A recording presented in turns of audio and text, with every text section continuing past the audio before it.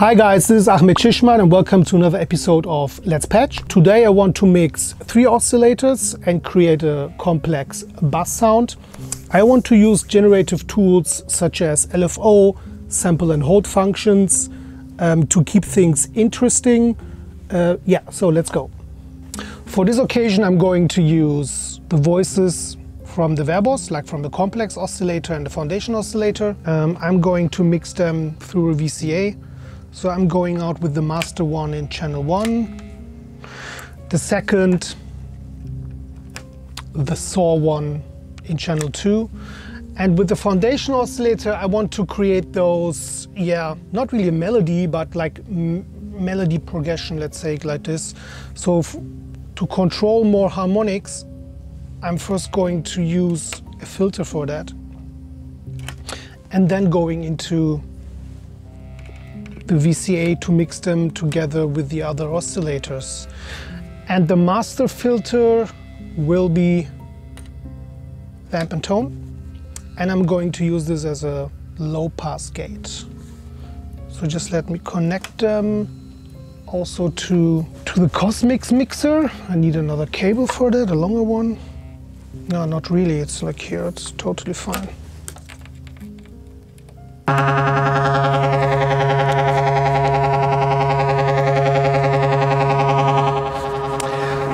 And of course there's here a bit of delay and reverb. Doesn't sound sexy yet,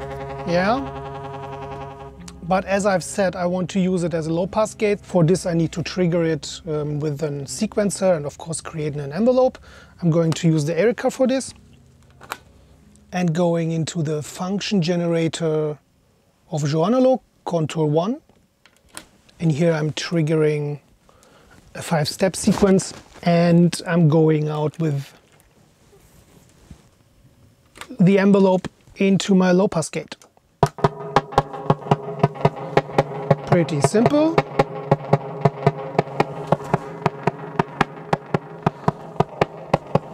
And what I like about this function generator is that you have also precise control on each channel. I mean about the rise and the fall, like the attack and the decay right now, how the curve should behave.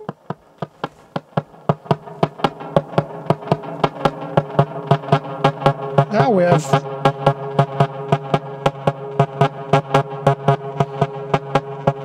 okay, so this is actually a pretty static sound.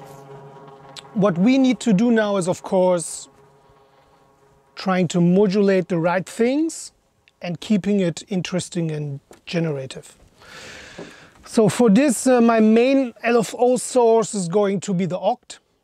It's a module designed by DivKit. It's basically an 8 LFO in triangle waveforms, and it's scaled like from fast till slow at the bottom in a musical way to have this kind of organic drifting LFOs, and I'm using it in a kind of a slow setting, and I'm just going to modulate now different parameters of my voices.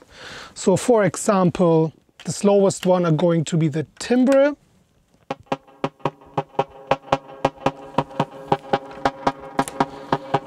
Of both voices, as you see, I don't have that high control voltage. It's just going to do some subtle changes. Then I'm going here for the richness. It's nothing else than a wave shaper.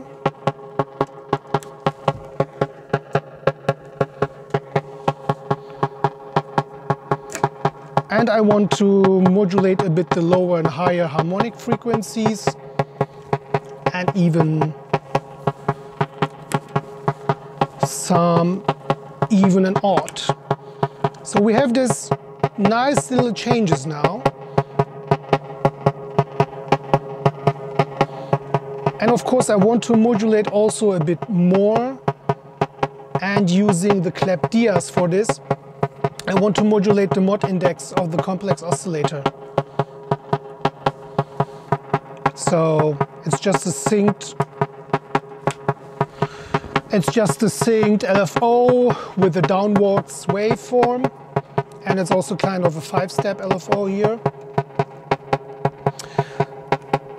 Let me connect the right cable for this. I'm using unipolar, like, not really unipolar, or no, I'm going to use bipolar. Like going minus, plus.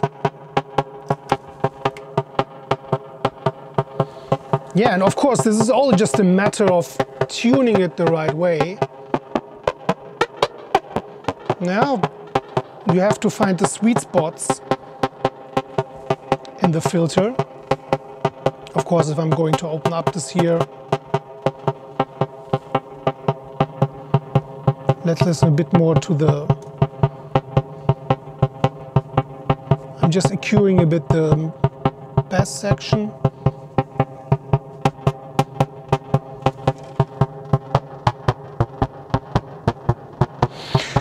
So, last but not least, now I want to generate kind of a melodic progression. Melodic is maybe not the right word for it, but I want to bring more progression into it.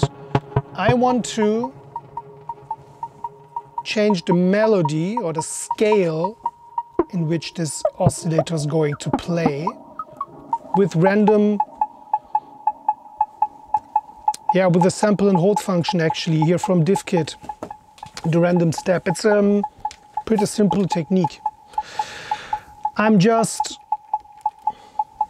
using the second channel and I'm triggering the random module every 4 bars, as you see it here,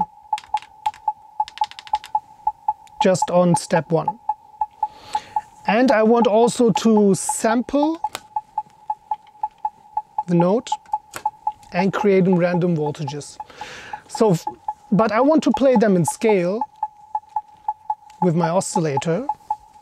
So therefore, I'm first going to use the quantizer of IntelliGel and then sending it to the 1 alt per octave into the foundation oscillator. Now you hear it already.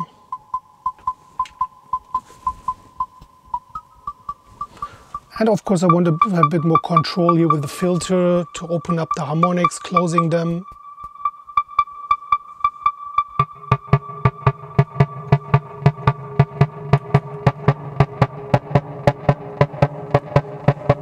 Yeah. So yeah, I think we are set now to do a little live jam session.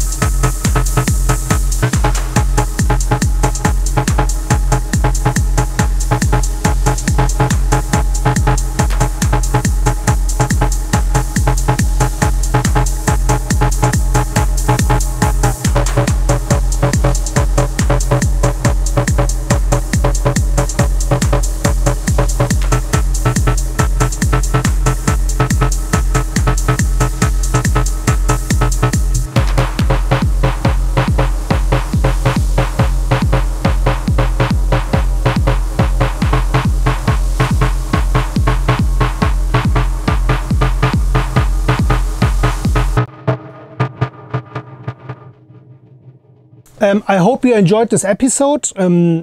Actually, it's never easy to create the lead sound of a track and to keep things interesting. Sometimes you do too much, sometimes it doesn't sound right. But using these generative tools is something you need to learn and master in modular. And actually, it's a never-ending process. You need a lot of patience with it, and there is a lot of struggle involved, but that's the beauty of modular, to keep things or to create things you cannot do with a closed synthesizer system. So let me know your thoughts on this, how you are creating interesting patches.